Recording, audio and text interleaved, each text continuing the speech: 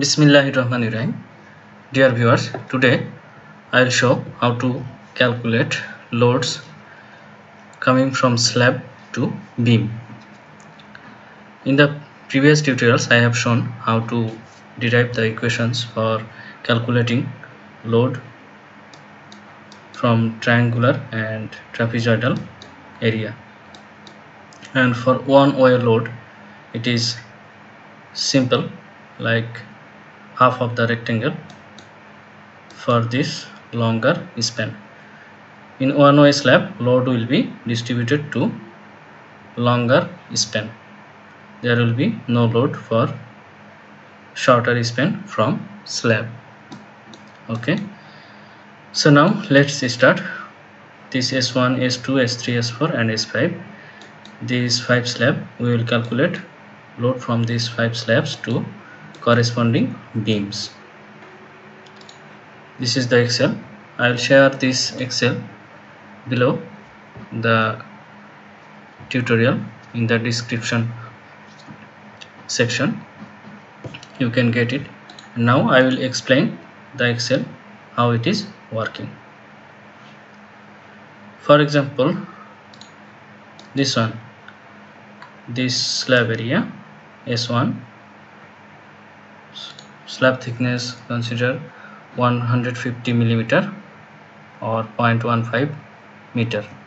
Concrete unit weight, we know that 25 kilonewton per meter cube. So self weight of slab is coming this unit weight into slab thickness, 3.75. These two cell multiplied. Then floor finish, for considering 2 kilonewton per square meter, live load 2 kilonewton per square meter. If there is any gravitational load or other dead load or live load, if you consider, then you can consider it. I have considered 1 kilonewton per square meter. So total uniformly distributed load on floor area, which we can denote by W naught, is this is the summation self weight, floor finish, live load and any other gravitational load. So 8.75 is the floor load. Now we will check the span. This is the long span, this is the short, 6 meter by 4 meter. So we will write here 6 meter and this 4 meter. So it is coming span ratio 1.5, that means less than 2. So it is 2-way slab. Here you see I have used the logic.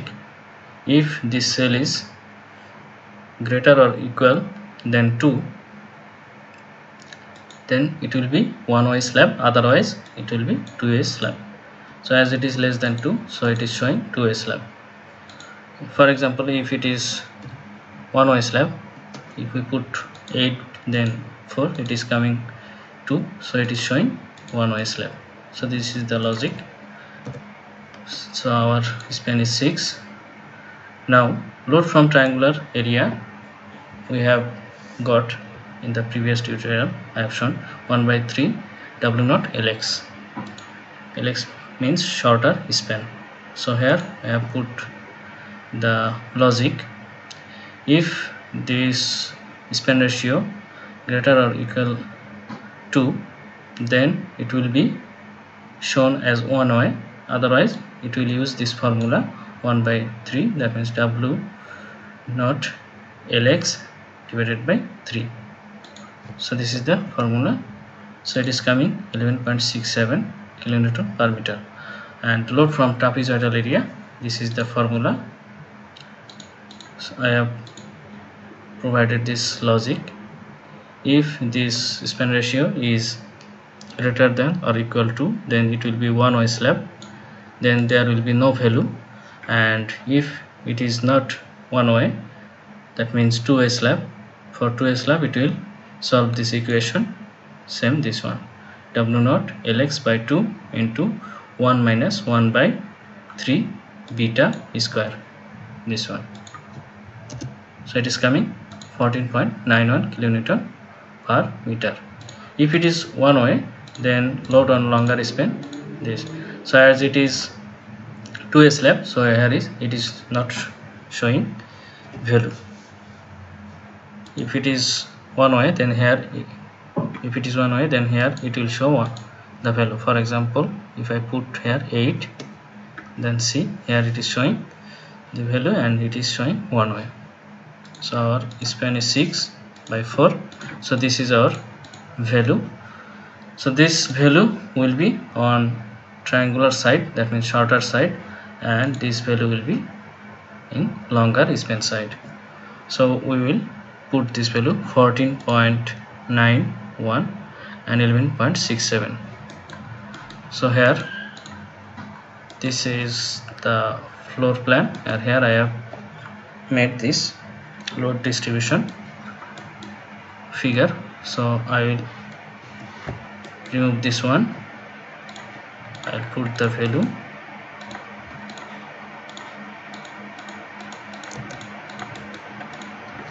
14.91. here also the same value this, and for triangular side this is coming 11.67.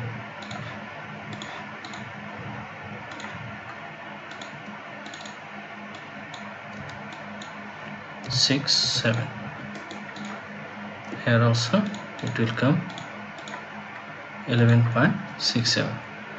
so this area finished. Now we will go for this area, that means slab S2. For example, this slab thickness is 16 centimeter, for example, and here 4 by 4 meter. Here you see this side 4 meter and this side also 4 meter. So 4 by 4. In this case, the load distribution both triangular all side. Here there will be no trapezoidal load distribution. Here you see, for in this case load from triangular area it is coming 12. So 12 will be for all side. For the trapezoidal formula, see here it is also giving the same value, because both the equation is correct for load distribution. So we will put this value 12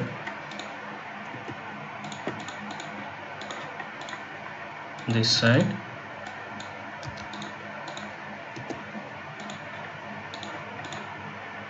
this side,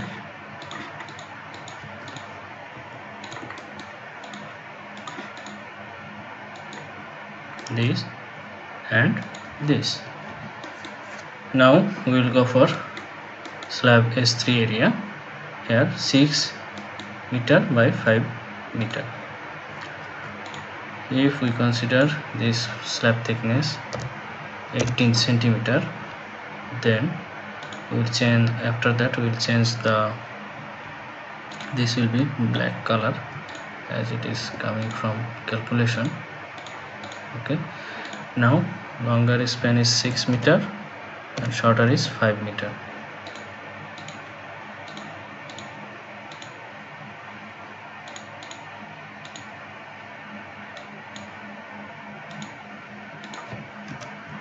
Okay, the load is coming 18.25 and 15.83.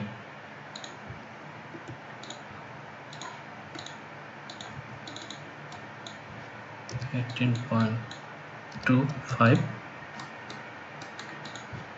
and 15.83.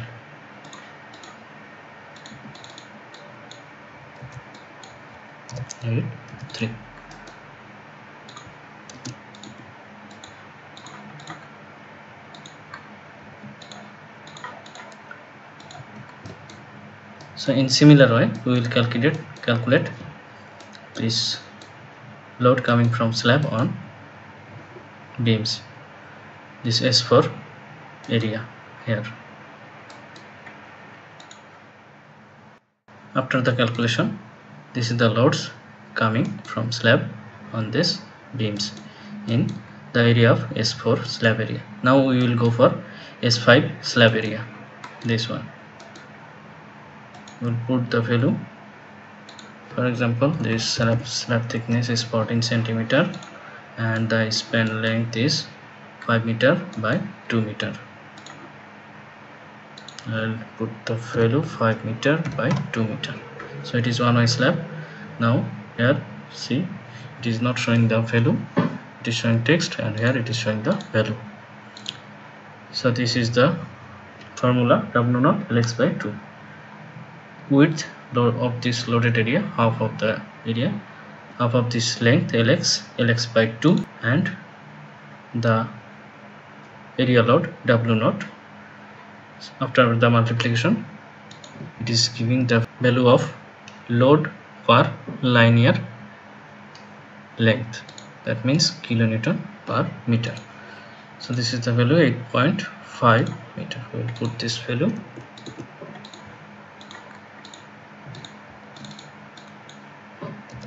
.5 kilonewton per meter. 8.5. See here, in short span there is no load coming from slab because of one-way load distribution. Now we will simplify these loads on beam. For single side it will be same as it is, but the beam having two sides, it will be added to have the single value. For example, this one 18.25 and 14.91. After the summation, 13.16, 33.16, 33.16. We'll let this one. So this is the value of load on this beam coming from slab. This one will be 23.67. This one will be 24.33. This one will be 15.83, and this one 14.55. So 30.38. 30.38.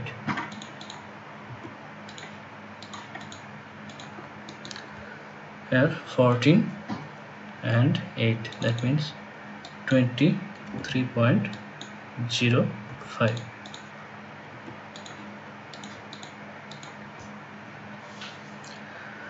So we have got our UDL load on beams coming from slab. In the next tutorial, I'll show the load calculation on beam for its self weight and if there is any wall on the beam. Then stepwise we will go for total load for a column, then column to foundation. So stay tuned with us to see this calculation manually with the help of Excel for better understanding. Press the bell icon on the YouTube app and never miss another update.